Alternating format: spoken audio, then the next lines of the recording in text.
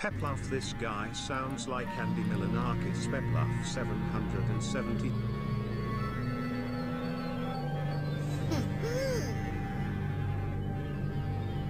I was watching your battle with Kakarot, so I've seen your energy-absorbing technique.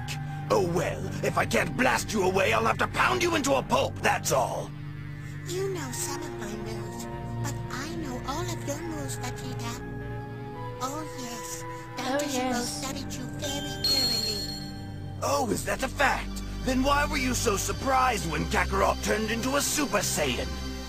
I'll tell you why. Because your database doesn't cover the battles we had in space.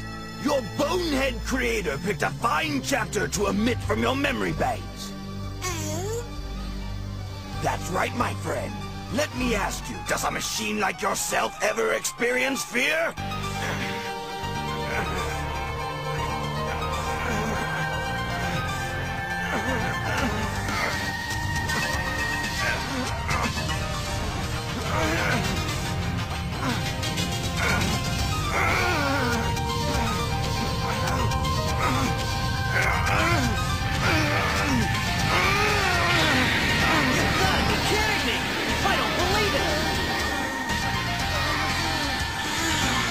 Not him, too!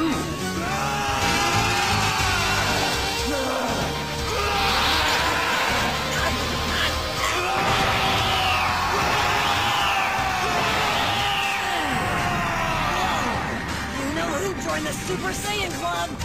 He is on our side, isn't he?